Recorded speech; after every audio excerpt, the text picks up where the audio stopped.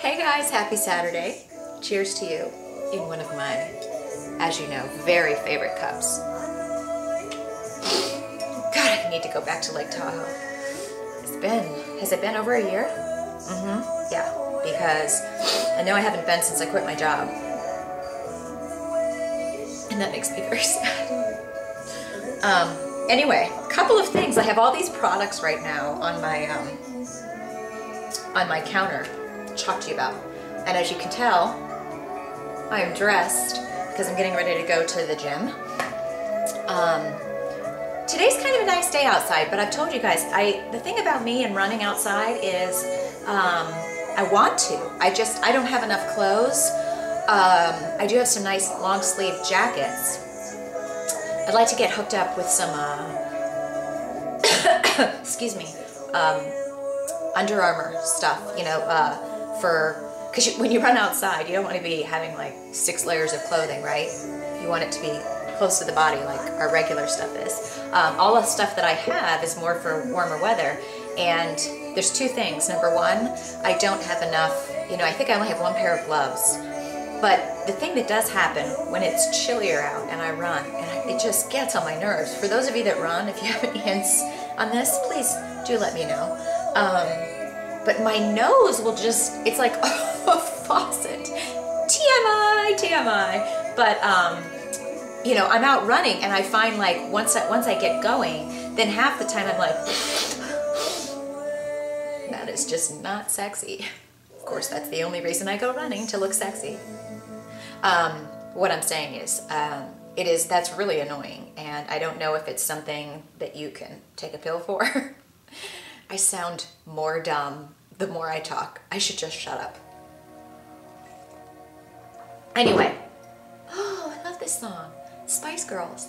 Yes, I love the Spice Girls. I was so excited when they got back together for the Olympics, and I have both of their first CDs. I don't think I have the 3rd one, but anyway, I was very upset when they started to break up with each other. Mr. Flo, I am very sore today, very excited about that. It's always nice to wake up sore. And yesterday I did Kathy's Butts and Guts, and let me tell you, I remember I went to bed last night and I'm like, I wonder if I'm gonna wake up and feel that. And sure enough, I went to get out of bed this morning and I was like, Oonga! Like glutes are like, oh hell yes. Kathy Friedrich makes the best workouts. My hair. It's funny that as far as like if you look at an average week for me, the amount of days that my hair is like this, you know, workout hair look versus long and actually how it's supposed to look. It's like 90 to 1, 90 to 10. Anyway, a couple things. Last night I was getting ready to kind of snuggle in and watch Damages on my laptop. I really don't like watching movies on my laptop. I'm not like most people where everybody's all about live streaming. I like to watch TV on a TV. Call me old school, but Damages, one of my favorite series, is only available, it's on, I don't think you can get it on DVD via Netflix, so that little squirrel is out there again. I will mess you up. I know you've seen me. Anyway, so it was chilly out and I was kind of having a sweets craving, I'm not gonna lie. I probably should look up to see if Aunt Flo's on the way. But I wanted coffee, and actually what I really wanted, I was having this moment of really wanting a chai tea latte. And I know one of the things that Valerie has been telling me, Valerie Waters, is, and also obviously Joe Dowdell, who wrote the whole book on, is it called, gosh, now I'm gonna forget the name of the book. But he's all about, you know, hormonal balance for women. And I have to tell you guys, okay, I'm getting off track again. When I would get, because I can have some dairy, as you know, but milk and especially things like frozen yogurt or anything like that really makes me doubled over in pain. So if I'm gonna go, in the past, if I'm gonna go to Starbucks, I was getting, this was up until I met with Val earlier this summer, I was getting a soy chai latte, which was dreamy. And I felt good about it because the Starbucks soy is non-GMO soy. And I was all like, oh yeah, this is perfect. And the thing is that once I came back from the CrossFit Games and went paleo in my approach, you know, one of the things that they suggest is you don't do soy. So that's when I cut. Remember how I used to always have those salads with tempeh? Is that how you say it? Tempeh? I never remember how to say that word. Tempeh, tempeh, whatever, which is a soy product. And I was having that a lot on my salads. I was also having soy chai latte if I would go out. And those are two things that I don't have anymore. And remember when I first came back and I went paleo, and I was remarking how noticeable I felt I was leaning out. And I'm like, what is it exactly? I didn't feel like I had changed that much because I'd been, you know, gluten-free for a while without realizing it. And so I remember I had this conversation with Val, and I'm like, do you really think it's the soy? And she just said, she's like, it's not something that I used to avoid, but right now, she goes, because I remember I was calling her one time, and I was on my way out, and I was going to go get a soy chai latte at Starbucks. And something told me, like, call Val and ask her about this. And we just got into this long conversation, and one of the things she said was, she's like, I will not do soy products. She said, you know, sure, it might sneak in if I'm, you know, at a sushi place and I really feel like having a little taste of soy sauce or whatever.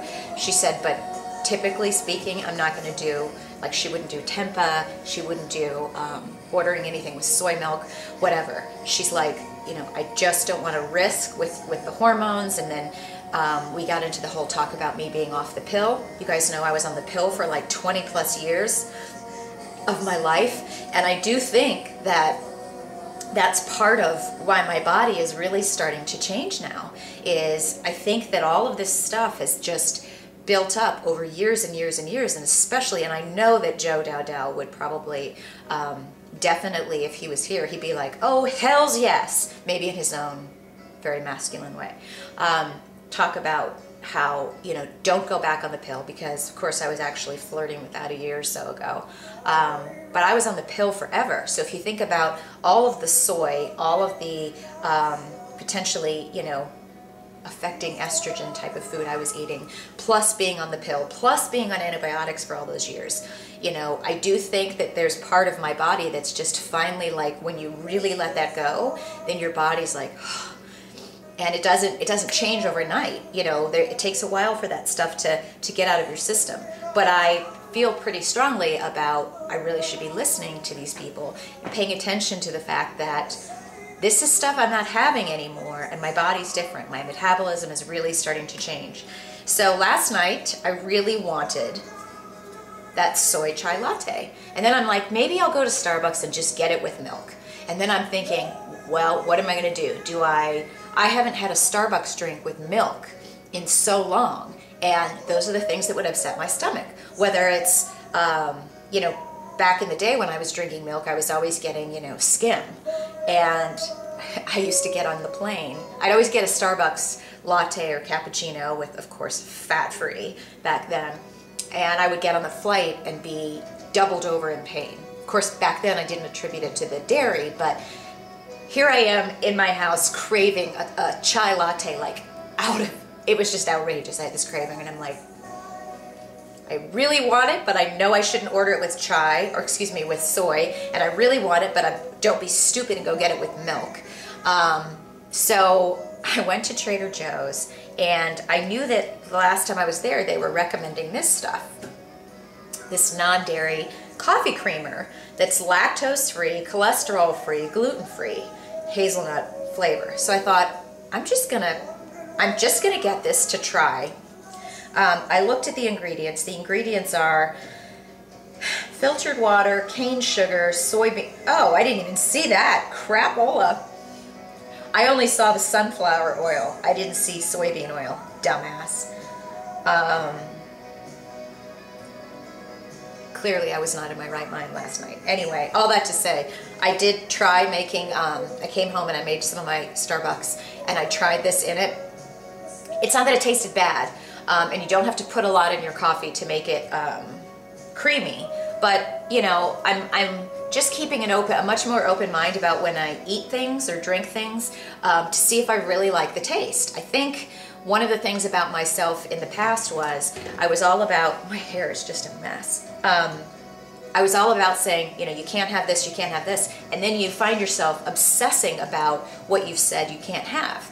And then when you go to eat it, it's more about, you know, or at least my mindset was always in the past, you know, it's a cheat day, and so it's like a free-for-all, like shove all this bad food in my mouth because I have to go back on my diet, I'm not allowed to have anything. So you have this mindset of all the stuff you're eating when you're dieting or on your, you know, diet is bad, and you're restraining, and you're really not having anything good.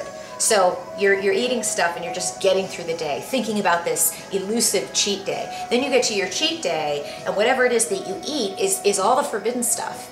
And you don't even take the time to taste it. And I'm saying this generally speaking because I know a lot of you guys are like this or have been. I'm not like that anymore. If I'm going to go have something and I think that I'm craving chocolate and I buy cupcakes, you know, if I just go and I'm going to indulge and have cupcakes, and you know, like I buy it, I take my time and I'm eating it, and I'm like, does this really taste good? Like, am I tasting this going, holy crap, this is amazing? What I have found this year in particular is that a lot of the crap junk food that I would obsess about, whether it was in the past years ago, I wanted Oreo cakesters all the time. And then finally, you know, no offense against Oreos, because I love regular Oreos, but Oreo cakesters, finally when I paid attention to what I was eating, I'm like, I don't even know what I'm tasting. It was just that it was forbidden. So when I tried this, not that I looked at this necessarily as a cheat food or indulgence, you know, I made my cup of coffee and I'm drinking it going, this doesn't even taste like coffee to me. Like, I thought, I'm so craving a regular cup of coffee, like a regular cappuccino. And I tried this, I might keep this for guests or something, but I tried it and I'm like, this is not making it seem like it's that much better than what I'm drinking now, which is my coffee with my coconut oil and my cinnamon in it. So I guess what I'm telling you is so many of you are writing me going, you know, I'm glad you're either trying to get to this new mindset that I have, or you're glad that I've done it, and blah, blah, blah. It's a much better place to be, because I'm not like this is gonna sound like something that should be in a magazine. I'm not a prisoner to food anymore. You know, it doesn't have a certain power over me. I don't feel bad. If I want chocolate, I go get it and I eat it.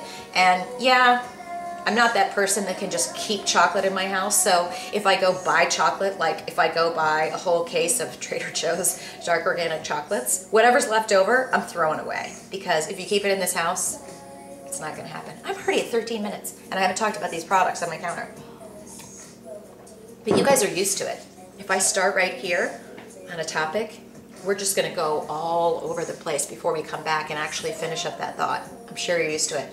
And so many of you are on the treadmill right now going, oh, Kelly's got at least another 5 minutes so I can finish up my intervals. So what I also did, because I didn't know if I would like this, is I bought my favorite. This is what I've always liked.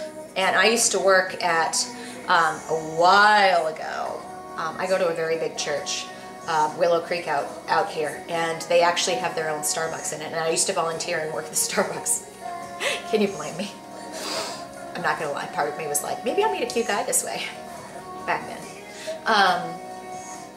So this is what they use to make their chai latte. I think they still use this now, but this stuff you can get at Trader Joe's, you can get it at the grocery store. So a half a cup of this is 90 calories, and the ingredients are water, organic evaporated cane juice, organic black tea, organic vanilla, organic spices, organic honey, citric acid, and natural flavors. So I keep this, and then I just, you know, whatever almond milk. Oh, this is non-GMO verified. I didn't even realize that. Disclosure, Silk White Wave Foods is a client of my company, Fitfluential. So although I've bought this in the past already, please note, I have to disclose everything. But this is, I always get, for almond milk, unsweetened vanilla, which that kind of doesn't make sense to me when you say unsweetened and yet vanilla, but I'm not going to question it. But it's 30 calories, so you can take this, mix it with this, and have, you know, 150, because I do a little bit more than a half a cup, but you can have 150 or whatever. Heat this up in your, on your stove or whatever, add a little if you'd like, which they finally had in stock. Trader Joe's, and I am not paid by Trader Joe's. I wish they would pay me. I'll be your bitch. Pumpkin pie spice. I have read about this on Julie Golin's blog like a year ago. And every time, I've told you guys, every time I go to Trader Joe's, they haven't had this because they've been out of stock. Clearly, if you have this in your Trader Joe's, get it. I imagine this is going to be great I'm going to probably sprinkle it in my coffee, in a chai tea, pumpkin pie. Maybe I might make pumpkin pie paleo pancakes. That was a tongue twister. And then the other thing, lastly, that I'm obsessed with is making those, I get this huge thing of turkey from Walmart. This is only $9 for this whole thing. And I will cook all of this Jennie-O turkey up, and then I kind of make separate little batches of my cabbage meal, which I'm obsessed with because now I add that marinara sauce on the top. So I will saute cabbage. I put in oregano, garlic, pepper, the good olive oil, right? And then I saute that up. When it's starting to get down and the cabbage is looking like it's cooked, that's when I'll add the cooked. I cook the turkey separate, then I'll add that to the cabbage, maybe some red onion in there. You of course could add any kinds of vegetables like zucchini in there or whatever. I might do that today. And then I add the marinara sauce, mix it up, and I sprinkle Parmesan cheese on the top. Seriously, I'm in love with it. I'm also just wondering what's going on with my hair. I love it. Like, that's my favorite thing right now. And I'm eating it all the time. You know that's what I do. I get this new meal, and then that's kind of what I eat all the time. So that said, I've got my clothes on. I am going to go run at Lifetime, sit in the sauna, and then come back here. And I've got some work to do today, and I think we're going to a movie tonight. So I will talk to you guys tomorrow. Have a good rest of the day, and you know I'm looking at my hair right now going, I'll see you tomorrow.